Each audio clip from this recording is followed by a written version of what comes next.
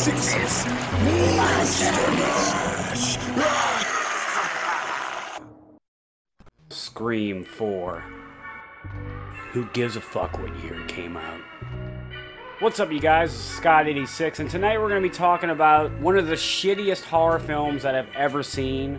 It's pretty fucking bad. So tonight, we're going to bash on Scream 4.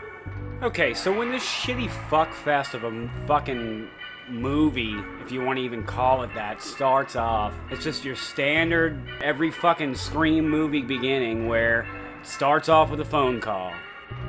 We got these two chicks, and they're about to watch a scary movie. Of course, that's how every fucking Scream movie has to start out, right? Well, I'm getting ready to watch a video. Really? What? Oh, just some scary movie. I hate scary movies. It's just the same old shit, you guys. You even get lines like this. You hang up on me and I'll cut through your neck until I feel bone. Yeah, how original. So just like in every other fucking Scream movie, after they get called to death, they decide to ignore the phone when they get a knock at the front door. And the girl opens the door and there's nobody there. It says I'm not outside. I'm right beside you. Ghostface even poses at the camera after he kills this bitch. Then when the other girl goes to run away out the front door, another Ghostface pops up and slits her fucking throat. Psych! This isn't the real beginning. This is basically just the beginning of the movie Stab 6 inside the movie Scream 4. Then we cut to these two other chicks. They start to argue about how the movies suck and they're too meta and the whole franchise is shit. Basically describing the Scream franchise at this point. It turns out to be a fucking fake out again. What the fuck? This movie just doesn't know when it wants to fucking begin. And then we cut to two more chicks. They're just doing the same old shit. One of them's really into horror movies and the other one's not. Now, we get a phone call. What do you know? Who would have guessed it? It's fucking Ghostface on the other end. Who is this? Marnie? Is this just gonna be another fake out, or is this actually the real fucking movie? Like, this movie's already fucked with me twice. You know, I don't know what to fucking believe anymore. I don't know what's real and what's not. Shit! It's just her fucking friend upstairs on the phone pretending like she's Ghostface. Okay, so this movie better get better. That's all I can fucking say. And then she hears her friend being brutally murdered on the other end of the phone. I don't see why you get off on this. Marnie? Marnie? But at the rate this fucking movie's going, it could just as well just be another fucking fuck around ass gotcha moment, you know, like just a big old fucking sham. That's all this movie is. But let's continue. Marnie or Mari or whatever comes bursting through the fucking window. We see Ghostface and the chase is on. So let's see if after he kills this other bitch, if it's really real. If it's another fake out, I'm done with this fucking review. This shit is fuck! And then just like that, before you know it, this bitch gets murdered violently too. Would you imagine that? Oh, and also I gotta go ahead and talk about the way she gets murdered. You guys remember the scene from Scream 1 where Tatum gets killed by the garage door? She gets killed in the garage door? Well, we're gonna sort of try to remake that, but it's not gonna be as cool or as good, and the effect's gonna look like trash, and here you go! Remember this scene, guys? But it's redone.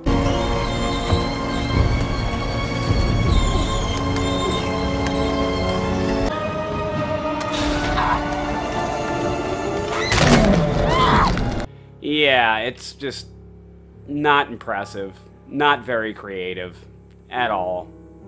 Let's move on.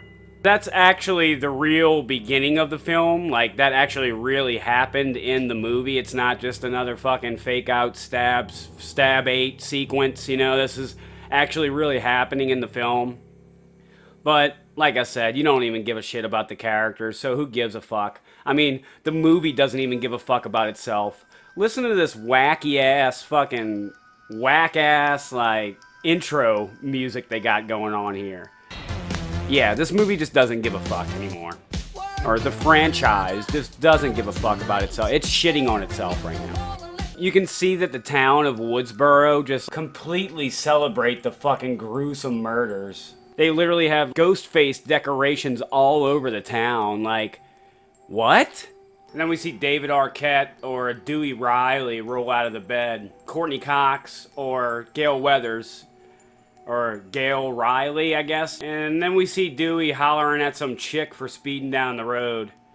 And the chick turns out to be one of the other throwaway shit-ass characters that we don't give a fuck about. This is where we meet 3 more boring characters. Wherever she went, people died. Other people. It was never her. I mean, Stab is the wrong franchise for her. It should be Final Destination. Jill, Sydney's little cousin, gets a call from Ghostface. Hello? Hello, Jill. Can't stand Jen. Shh. Jenny, is this you? What's your favorite scary movie? Okay, who is this? And then the stupid chick in the back seat says, That was original. That was original. unlike this fucking movie, which isn't original at all. That was original. And then, out of nowhere, this car just comes flying down the road right in front of him and almost fucking hits him. Probably would have been a better film. Shit. And now it's back at school where we get more fucking self-awareness of what time period we're in. Oh, this is Hall Pass with Robbie Mercer. Here with the luscious Olivia. Don't look at my tits, I have a mind, Morris. This movie just really loves to rehash shit over and over. Here is my Woodsboro Massacre anniversary question. What is your favorite scary movie? Oh god, this movie fucking sucks. Then we get Creepy Boyfriend, right? Because all these Scream movies have to have a fucking creepy boyfriend that could just possibly be the killer. We've literally seen this shit so many times before. Jesus, shoot! It's just me. Right after he disappeared.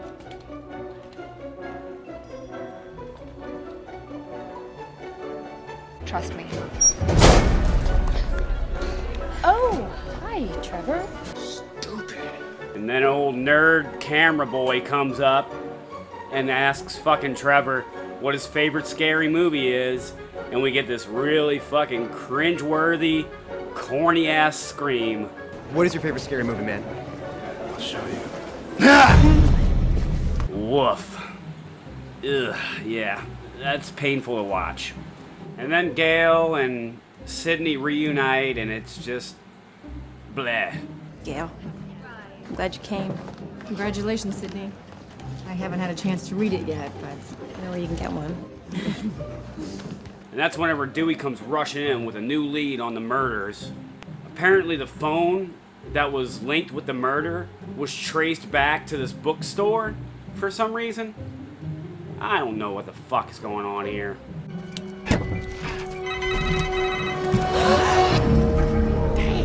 Okay, it's now official crime scene. Let's lock it down. So essentially, Sydney is the target yet again. Why is she the target again? Well, it's a Scream movie, and what would it be without Sydney being the fucking prime target of the entire film, right? They can't do anything different. They can't be original. They can't come up with new fucking ideas. They just gotta keep rehashing the same fucking tired-ass plot every film. It would have been nice if this movie would have just done something different for once and just be its own thing instead of just trying to be a carbon copy, literally, of the first 3 films. Like, would it really have hurt to try something different? I guess so, huh? Your lemon squares taste like ass. Yeah, this whole fucking movie tastes like fucking ass. And then we get, yet again, another fucking remake, rehash scene from the fucking first movie where they're trying to recreate the same fucking scene where Billy comes in Sydney's window, you know, and kind of scares her a little bit. Yeah, look at this shit. Be cool. It's okay, it's just me. Relax, relax, it's just me. What the hell are they doing here? There are cops right out front. Can't you come up with any original ideas, movie, instead of trying to, like, pull nostalgia from every fucking corner of this goddamn film? What? Nothing, you remind me of, Same fucking thing, but just not good. So, the movie is already funny enough as it is because it's so fucking terrible. The movie's still gotta have a comic relief, right? So you got the goofy cop duo going on here. And, they're not funny. I'm just gonna go ahead and say that. It's just unnecessary comedy that the movie doesn't need. Like, I'm already trying to take the movie fucking serious. Throwing a fucking comedian in there and trying to make the movie funny in some spots is just not gonna help at all. Oh boy. This movie's just really trying to throw everything at you. It's like, hey, look, we got a sexy bitch on the screen, so try to ignore all the cringy shit going on and just forget about it. Look at her titties. So they try to prank her and she's just not falling for it. He thinks it's you. He thinks it's you. The short-haired, blonde-haired chick gets a fucking phone call and it says Trevor's calling, but it's not motherfucking Trevor. And then she gets murdered across the street from him. That's not fucking Trevor. You didn't expect your little prank call to go this way, did you? Stupid fucks. As cliche as this whole entire film's been so far, I definitely didn't see that one coming. So, good job, you guys. You got one. Yeah, that's some brutal shit. Okay, so that was pretty good. And then Ghostface comes bursting into the house where Sydney, Jill, and Kirby are, and pretty much tries to attack them all. And he's not very successful because he's like he always is. They don't ever fucking make the character better, you know. He's always this clumsy fuck, tripping over his own shoelace, you know, falling downstairs. He sucks, you know. He's not a good, efficient killer. You can't make this dude a little more fucking menacing and, like, scary? Sydney literally, like, fucking karate kicks him in his face. This shit is fucking insane. And then for some fucking reason, Gale teams up with the two nerdy guys from the AV club or whatever, you know? It's like, why? Then we get another, like, could this person be the killer scene where Sydney basically fires her assistant and it leads you to think, well shit, maybe she could be the killer. But then that theory is quickly put to fucking bed because out of nowhere, Ghostface shows up in a parking garage and just shanks this bitch. So Sydney's sitting in on Cinema Club. I'm sorry, it's not the AV Club, it's called Cinema Club. And that's whenever they figure out that there's gonna be a party tonight where they're doing this thing called Stab-a-thon and they just play all the Stab movies in a row in remembrance of the fucking anniversary of the Woodsboro murders. Of course, they gotta have a party scene. And then we get another retread of the first movie where Gale's hiding cameras all over the party. Yeah. And then Gale is attacked by Ghostface. And also Gale gets the shit stabbed out of her. And she lives because they can't do anything new. Oh, and then the two buddy cops get brutally murdered. Rookie.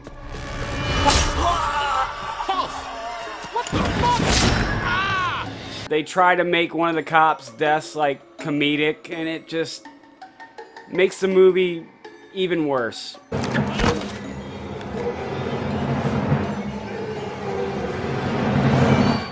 Fuck Bruce Willis.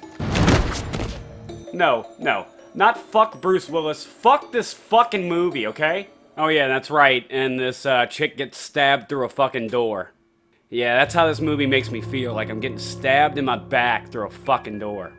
And then we got a fucking blog that just turns into a live murder. That's better.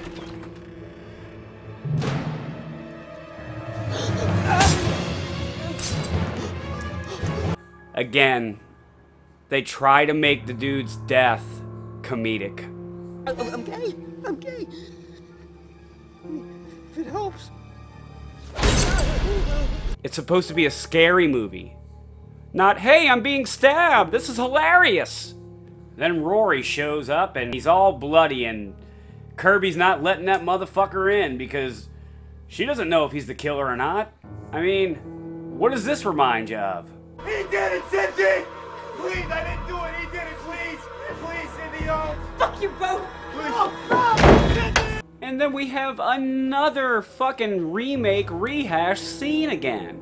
It's like this movie had no original ideas. Like, all they did was just take shit that they've done before and just redo it again. Then we get this big twist reveal as Kirby's trying to save Rory. He stands up and he pulls this giant knife out and stabs the shit out of her. He's one of the fucking killers, and he has been this entire time.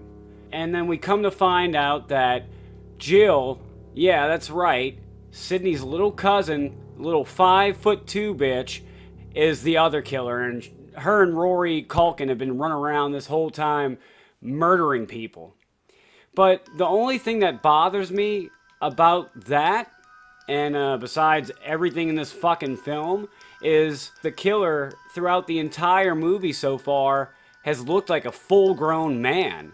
I mean, he's clearly taller than both Jill and Rory's characters. Like, what the fuck? So, you're trying to tell me that whenever Jill, little tiny Jill, puts on the mask and she puts on the Scream suit, she magically, like, grows 1.5 or 2 feet? Like, what the fuck is going on here? And then we get another fucking, hey, you guys, remember Scream scene. Check it out. Attention. Oh, what do we have behind door number 3, Sydney? Daddy! Whoa, hold it. Speaking of which... Yep. Mind you of anything? Yeah. This whole fucking movie reminds me of the first movie.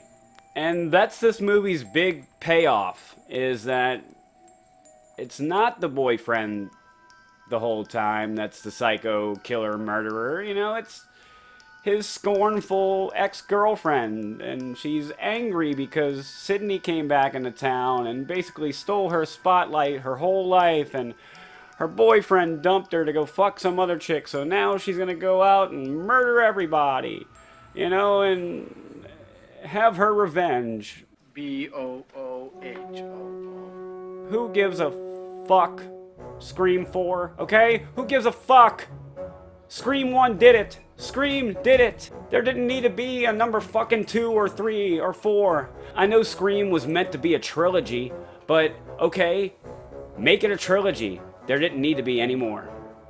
There is a scene right here that is pretty fucking cool. She shoots the dude's fucking dick off. Holy shit. You peaked in high school, motherfucker. Oh, shit. I shot him in the dick. You shot me in the dick! And then if blowing off his fucking cock and balls wasn't enough, she puts one right in his fucking head, too. And that's the end of, boyfriend guy. Stabs Sydney and assumes that she's dead. But she's not. So then, after a comedic-ass, slapstick-ass, throw yourself around the fucking house and try to make yourself look like the victim, you know, fucking scene, yada yada yada.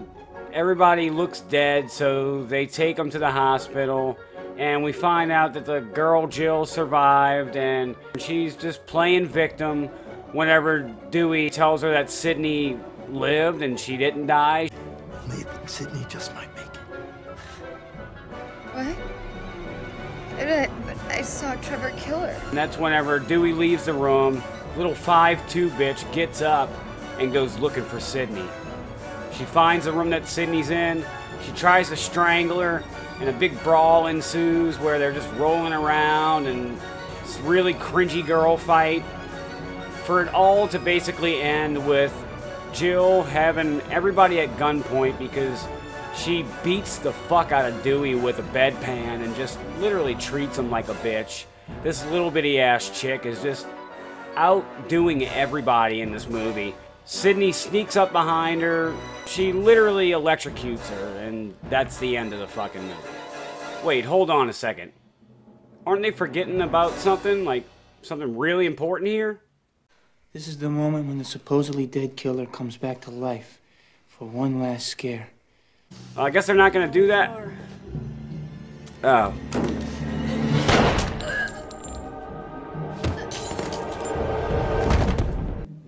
Yeah, they did it. Of course they did it.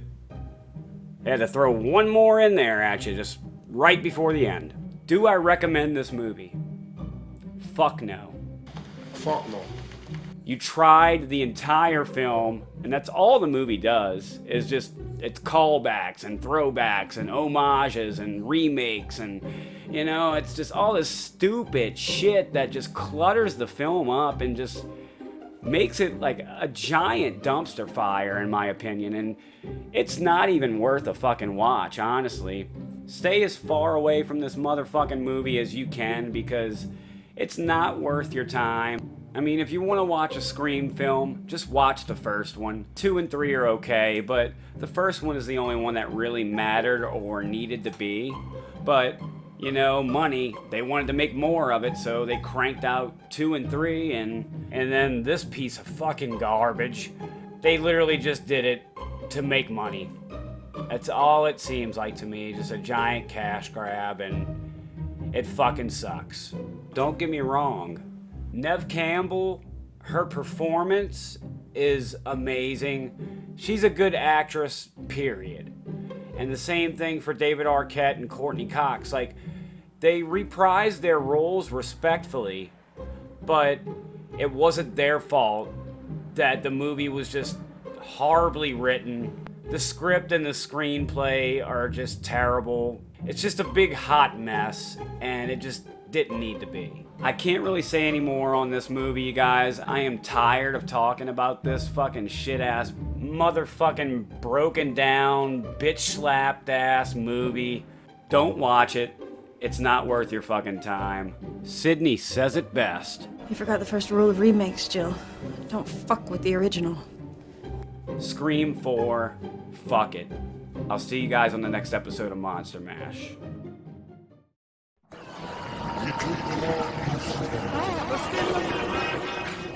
Let's get